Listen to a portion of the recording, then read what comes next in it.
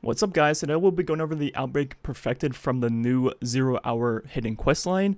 And as you see, it has 3 unique perks, the first one being this weapon creates Siva nanite swarms on rapid hits and precision kills. Then it also has Outlaw, which we all know what Outlaw is. Then it also has this final perk, this weapon does more damage to enemies based on the number of Siva nanites that are attached to them. Then it also has a catalyst, which we cannot complete yet, but we can still look at the perk right now. And as you see right here, it says increase nanite damage. Enemies that die with nanites attached to them generate additional nanites. So in this video, I'm not going to be breaking down how to get this weapon, how to start the quest, how to get the catalyst, or anything like that. Dado did his usual very detailed guide on this already, so I'm going to go ahead and link his video in the description if you want to do that. In my opinion, go in blind the first time, then if you need help, go watch his video. But definitely get that first experience of not knowing what's going on. It'll make it a lot more enjoyable. So starting to look at the weapon, it does a lot of things actually. So whenever you get a precision kill or 2 rapid hits on the same enemy, it creates these Siva nanites, which then go towards any enemy nearby, which do a lot of damage on impact. And if it doesn't kill the enemy, it then buffs its own weapon damage from the Outbreak Perfected, and it will just increase the damage over and over again. The more nanites on the enemy, the higher damage you will get. As you see right here, I started in the 200s. I'm already hitting almost 500 on the Ogre, and I've never seen that actual max cap to this buff yet. I think it just goes on forever. So as you see on the strike boss, which has a lot of health, I start hitting 132 head and 80 body shots, and by the end of the clip I'm hitting 271 body shots, which is 3.4x more damage. And that actually wasn't the cap of the damage buff, that's just what it was when the enemy died. And as you see, it actually stacks with your teammates, so it doesn't matter whose nanites are on the enemy, it will buff all Outbreak Perfected damage. We got up to like 3.2x damage right there very quickly because it counts everyone's nanites, not just your own. So not only does this weapon have actually really good single target damage that ramps up over time, it has insane ad clear. As you see, whenever you get a precision kill on one enemy or, hit 2 rapid shots, these nanites go all over the place. They'll track anyone. They do a lot of damage, definitely enough damage to kill low tier ads just from the explosions alone.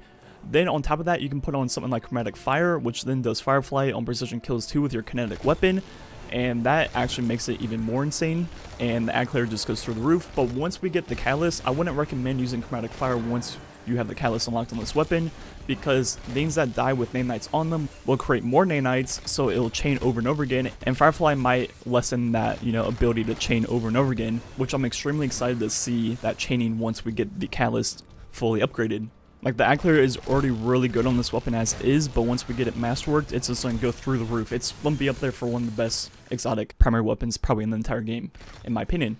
So let's talk about PvP real quick. So on headshots, it hits 25, which results in a 3 burst kill. Then on body shots, it's going to hit 16 per shot, which results in 5 shots. So you're going to be hitting 3 bursts if you hit all headshots, maybe 4 or even 5 if you hit body shots, and a few headshots in between. And as you see, the nanites do 10 damage on impact. Then once they're on an enemy, I hit 44 per shot, which would be a 2 burst, which is kind of crazy. And as you see right here, I'm testing how long the nanites stay on an enemy, and it lasts for roughly 6 seconds, as you'll see, which means if you get a kill and someone's nearby and they attach to them, you have 6 seconds to get that extra damage in with the buff. Now, I played one game with this weapon in quick play, and I'm not that big of a pulse rifle guy in this current meta, so I didn't really enjoy it that much. But it's definitely a very solid 450 RPM pulse rifle, and it's kind of like Firefly in a way where the perk isn't going to be used that often, but there are those situations where it'll be used and it'll work very well in that situation. And you can also pair it with Chromatic Fire just like PvE, and it'll make that even better.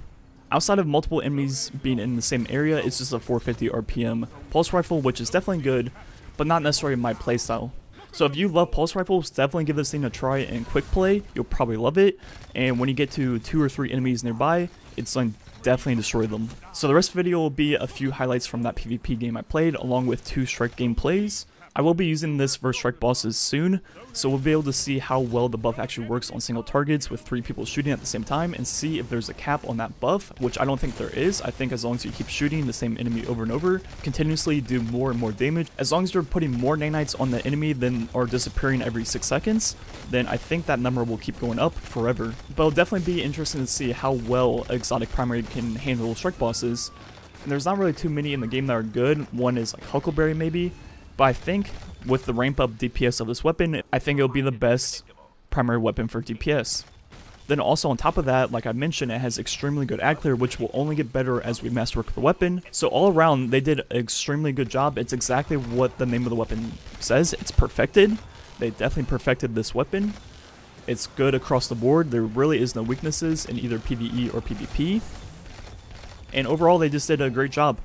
So it's definitely worth the grind going to do this. Even if the 0 hour mission didn't reward this, I would still say go play that just because of how cool it is and how unique of an experience it is.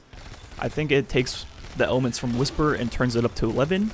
So they did great there. They did great with the weapon. I have nothing really else to say other than Bungie did a great job with this hidden event. Anyways, let me know what you think about this weapon. Have you been enjoying it? What do you think about 0 hour, the mission, and the heroic version and stuff like that? Anyways, like I said, I'm going to link down this video if you need a guide on how to get this weapon.